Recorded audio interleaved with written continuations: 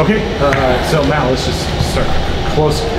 Last couple possessions, like right down to the wire. It just feels like every last possession in the last 3 minutes of a game feels so big, important.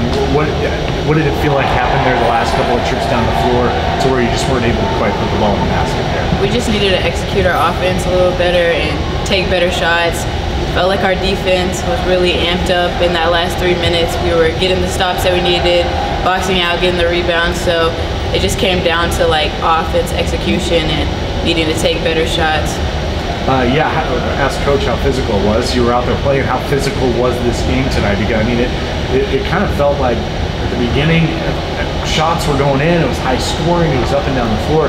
But it really felt like as the game progressed, it got more and more physical. Is that how you felt tonight? So a lot of the drivers were using a lot of contact going in, and the refs did a really good job of just like letting us play. So we knew that there was going to be a lot of contact just with how the refs were calling the game. So it just got more physical as we adjusted to how the refs were calling it coming in, and just getting rebounds, having to box out, some of the girls being bigger, but a lot of contact and just in the last stretch of the game. And how important was Addie Martin tonight? You know, when it is a game like that where you can get it to her in the paint. She had a really good night on the points. It looks like, let's see, 13 points and 5 rebounds. She seemed like a big factor out there. Addie is always a really big factor for us, and she proves that every single year. It's hard to believe that she's just a freshman on the court because she comes with a senior mentality every single day, and she plays like she's been playing college basketball for a couple of years.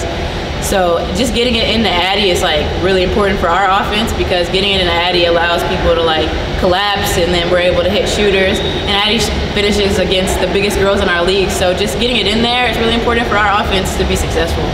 What was the mood in the locker room? Because I mean, you play such a good game, and for it to just not go your way there at the end, what was kind of the mood? I think that everyone knew we played hard until the end. We just wish that we would have done a little bit. We would have executed a little things earlier out in the first half, and then towards the end, like third quarter, just like not getting ourselves into a deficit, so that when we get into the end of game situation, we have like a little bit more. How good is this team at getting rid of a game and moving on to the next one, because you got to do it again? I think because we've had a lot of games just back to back, and we've had that one-day preparation for what feels like the last 3 weeks to just like play a game one day, play a game one day, play a game. So we're really good at just bouncing back, whether it's a loss or a win. We're ready to lock in and get the next scout down and get a dub for the next game. Thanks, Matt. Thank you. 4's out.